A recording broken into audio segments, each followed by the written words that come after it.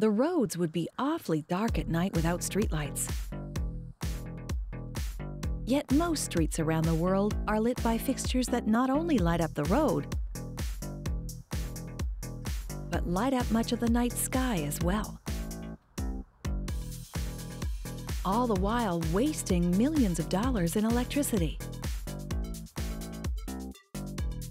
LED roadway lighting in Amherst, Nova Scotia is aiming to change all that by developing the latest in LED streetlight technology. Like many global companies, LED Roadway relies on a global supply chain for everything from small components to aluminum light casings, using local suppliers when possible. Receiving such a large and diverse number of components requires a rigid system of inventory, inspection, and management. First, all items are received and checked by hand to ensure that the order is correct. Once the order has been verified,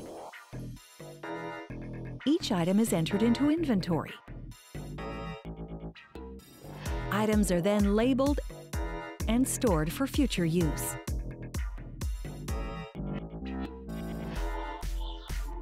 Two of the most important components of an LED roadway fixture are the driver or power supply and the LED light engine, both of which are assembled in Amherst. For both components, pre-cut circuit boards are populated with electronic components or LEDs, depending on the part being assembled. Circuit boards are populated in one of two ways, either with a computerized pick-and-place machine or by hand, depending on the size of the components. The pick-and-place machine places and solders small components, including LEDs, to pre-made circuit boards. Each circuit board requires a pre-built metal stencil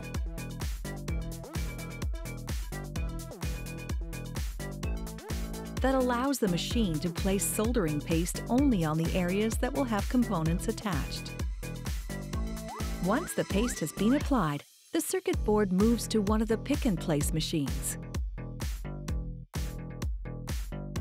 This machine quickly removes predetermined components from a plastic reel.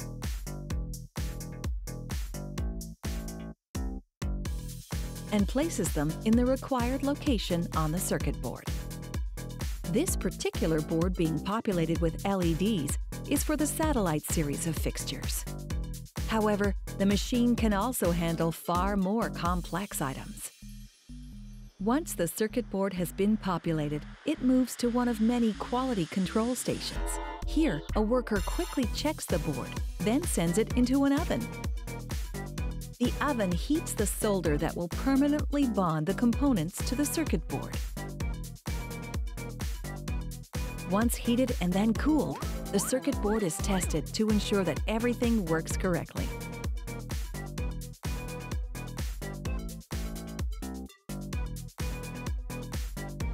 It's then placed on a rack, ready for installation or further work. Due to their modular toolless design, the light engines for the NXT series of light fixtures require a lens system that is permanently attached to the LED light engine. This allows for a more integrated component that can be replaced or upgraded with ease. The circuit boards for the drivers are also run through the pick-and-place machine as a connected series of two.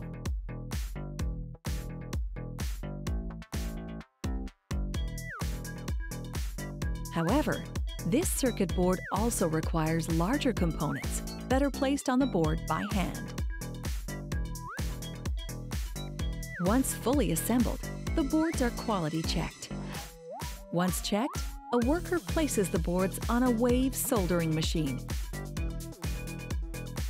that passes the bottom of the circuit board through a wave of hot, lead-free solder. The solder permanently attaches the components to the circuit board. Once complete, a worker breaks the boards into two separate units. They are then once again quality checked to ensure all the parts are soldered correctly.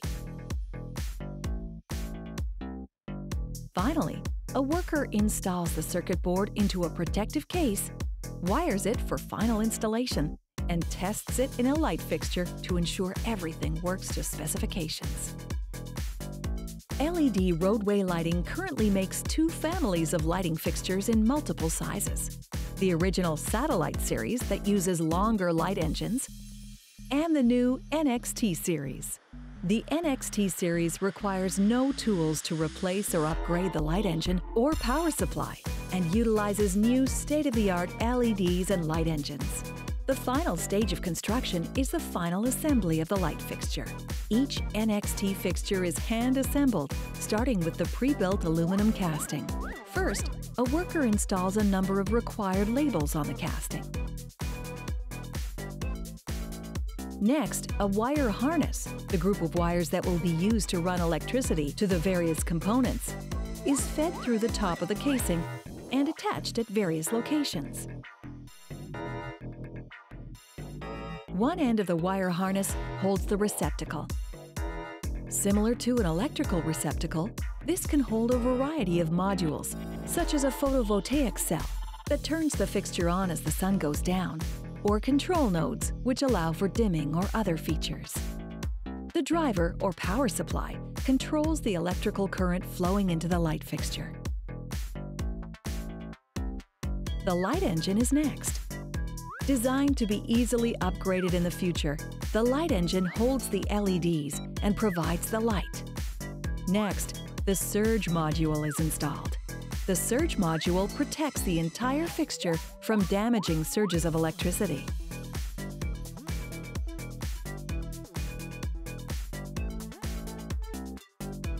Finally, the fitter is attached. This is where the light fixture attaches to the utility pole. Once the entire fixture is assembled, it's once again tested thoroughly to ensure it meets LED roadway lighting's stringent standards, and is then sent to shipping.